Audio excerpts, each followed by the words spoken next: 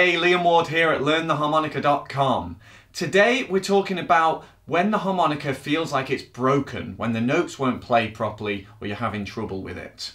The good news is that we can almost always solve this problem very quickly with a simple fix. So the first thing I want to talk about is when a note just doesn't play properly or doesn't play at all. So this is usually the case on the 2 draw, but it can happen on other holes and the same thing applies. So you might find instead of that you're getting that sort of thing. Now this is almost always an issue with the technique rather than with the instrument itself. So the 2 draw is very sensitive, and if your mouth shape isn't right, then you're going to have problems. So if you're quite far off the harmonica and then you're having to suck the air quite hard to get the note, it's not going to sound good. So you've got to get further on.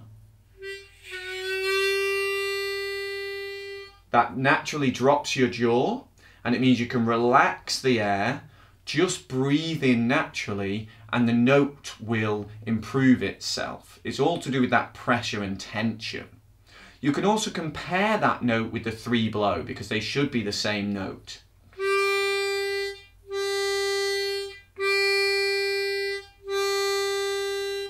And when they sound the same, you know you're getting it right. This can also be the case with any hole on the instrument, but that 2 draw is the most common place for it to happen. You might also find that you're bending notes by accident. So let's say we're playing the 4 draw. You might be hearing. So what you need to do in that scenario is relax your tongue as much as possible. Everything from the 2 draw applies, but as well, we need to make sure we're not humping the tongue up or moving it around anywhere, just relaxing it. Also not pushing it down, just sitting in your mouth. The tongue is a tool to help you bend notes, so in order to stop you bending notes, you have to make sure that you are fully relaxed with your tongue to get the normal unbent note to play. Sometimes with the higher notes, you'll find you get horrible squealing sounds or no sound at all. Again, the temptation is to pull harder when the note doesn't work, but the first thing to do is relax.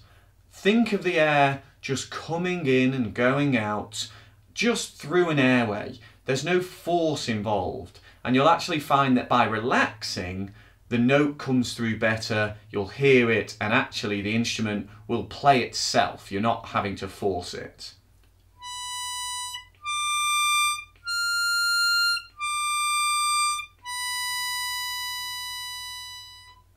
Okay, so that's what to do if the problem is to do with your technique. But what if you've tried all of those steps and you're still having a problem with the note? Well, the next thing to consider is that you might have too much moisture in the instrument. So this happens just naturally through playing. You know, you're sticking something to your mouth, you're going to get spit in there. If you're drinking water, which you should be when you're playing to keep a moist mouth, then you might get some of that moisture stuck in the instrument. Usually it's as simple as tapping both sides, and you'll see a horrible, you won't see it now because mine's nice and dry, but you'll see some horrible spit on your hand. But it can help if you still can't get it out, to take the cover plates off and maybe just give the reed plate a wipe and leave it to dry. If that doesn't solve the problem, then there might be a bit of dust or a food particle, as disgusting as that is, stuck between the reed and the reed plate. So often you could just use a toothpick or a cocktail stick just to very gently poke inside the hole and free up the reed. If it still won't play, take these cover plates off. Usually you just need a flathead screwdriver. Take these off, and then you can see the reeds themselves on the reed plates, and you probably find there's just a tiny little bit of something in there which you can, again, very gently scrape off. But I would say be really careful if you're going to take this harmonica apart, because it's a very simple, basic instrument, but it's very fiddly, small, and there are small parts, and the reeds are delicate, so you have to be very careful with them. So don't do that if you don't feel confident. A couple more things that can be a problem with the instrument are the reed being gapped too small, or the reed actually being out of tune. Now I'm going to consider these two together, because at this point you're getting into the realm of tinkering with the instrument rather than just cleaning it. And you do have to be careful and make sure you know what you're doing.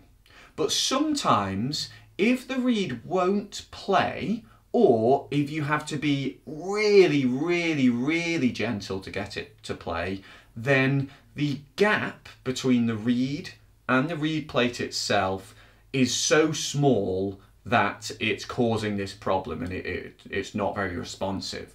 So you can open up that gap. This is really, really simple. Essentially, you just need to push from underneath the reed to get it further away from the reed plate. If you go too far, then that's going to be a problem the other way, so it's a fine balance. And then the other thing is when a reed is out of tune. So if it's sounding like a bent note, but whatever you do, however clean you get it, it's not working, it might be that the reed has just gone out of tune. Sadly, this happens, especially if you're playing songs where you're using bends or you're playing loudly, then the reed will go out of tune in the end and it won't want to go back in tune. So your options are to retune the reed, which can involve scraping off some brass from the reed itself. Check out videos on that. I don't want to talk in detail about that here. Or you could replace the reed itself. You can buy single reeds and do that, but that involves knocking the old one out, putting the new one in, and you can need some tools. Or replace the reed plate itself, or just buy a new harmonica. So you've got several options at that point, but sadly that does happen. It's just the nature of the instrument.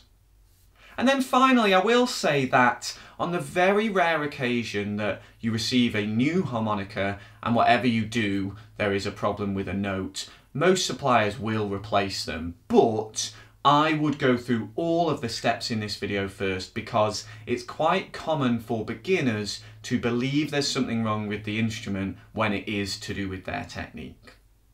So I hope this has helped you to work out maybe what the problem with your harmonica is. Let me know in the comments how you're getting on. And if you'd like to take a free trial of my harmonica school, where you can get step-by-step lessons, feedback from me on your playing, and all sorts of stuff which is exclusive to the school and not available on YouTube, then click the link in the description to find out more. Make sure to subscribe and click the bell for free harmonica lessons every single week, and I'll see you soon for another harmonica lesson. Cheers!